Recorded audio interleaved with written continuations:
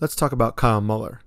The Braves' number 5 prospect announced himself with 2 strong starts, allowing 1 run across 9 innings while striking out 12. The 6'6" lefty features a 94-mile-per-hour fastball that he can run up to 97, and a combination of solid breaking balls and a curve and slider.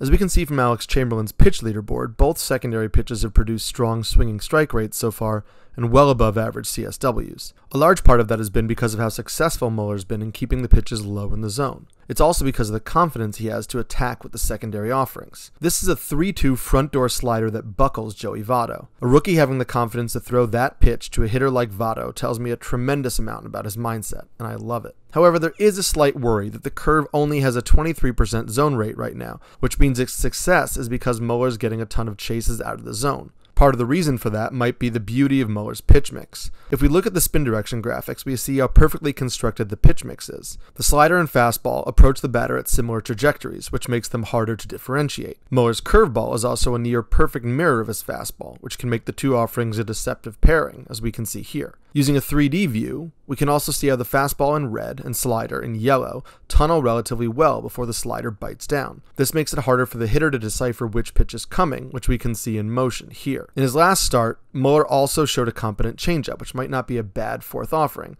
and the deserved ERA metrics so far support the success of his 3 main pitches. However, Muller's success will come down to his command. Right now, his fastball is catching too much of the center of the plate. He's gotten away with 97 in the minors, but he'll need to be better about hitting spots if he wants sustained success at this level. I do like that he's used his fastball exclusively up in the zone in 2 strike counts, which has me optimistic. But there is some worry that hitters will stop chasing Muller's curve and force him to keep it in the zone. He's currently throwing more pitches in the chase and waste zone than league average, and while he's getting more swings on those pitches than league average, that might not last. With Muller's command issues in the minors, it's a legitimate concern. However, he's made clear strides this year, and it's not uncommon for a young pitcher to improve as he tries to stop being so perfect with his offerings. I think the ceiling is legitimately high, so I'm willing to bet on the plus raw stuff and dynamic pitch mix and add Muller in most leagues.